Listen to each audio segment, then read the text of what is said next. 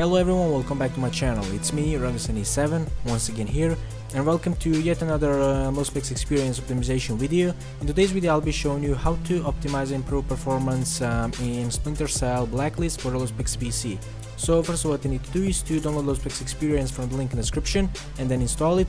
I think this is the easiest thing to do so I won't go over everything in every single detail on how to install it and stuff like that. It's very simple.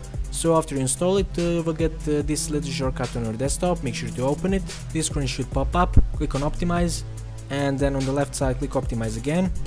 From this drop down menu, select Splinter Cell Blacklist, and then everything you need to do is to simply select the resolution you want to run your game on. For example, I will select this one, hit yes, press OK, and then start your game. And if you are not happy with the results or the look of graphics, you can always restore default game settings. Click on Restore Default, hit yes, and then press OK, and then again start your game. And if you have any problems, questions, or anything to ask related to LostPX experience, make sure to do that through Help tab, and I will gladly answer all of your questions, usually under 24 hours. And that's it for this video. Don't forget to like me on Facebook, follow on Twitter, subscribe on YouTube, and I'll see you next time with a whole new video. Bye bye.